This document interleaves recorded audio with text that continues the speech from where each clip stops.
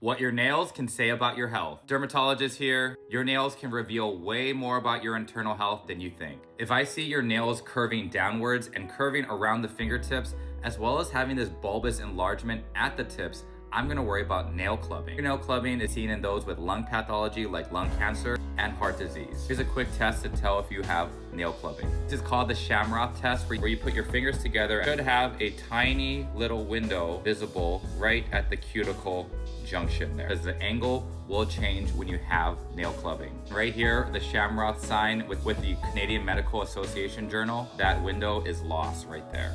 And here, clubbed fingers, where you have a loss of that window. Next is a different case where my patient's nail was curving upwards like a spoon instead of downwards. This one is called Koilonychia. Then I talked to the patient about iron deficiency anemia. He did confirm that his primary care doctor is treating him for iron deficiency anemia. What's really cool about this, the next year when I saw him back in follow-up, after having his iron deficiency normalized, it looked really good. These are Beau's lines, where you have these horizontal ridges on the nail plate, and this patient had it on all 10 fingers. The line is at the midway point on all of her fingers. I had to ask, hey, since it takes 6 months to grow a new nail, at this midway point, 3 months ago, did something big happen? Were you hospitalized? Did you get really sick?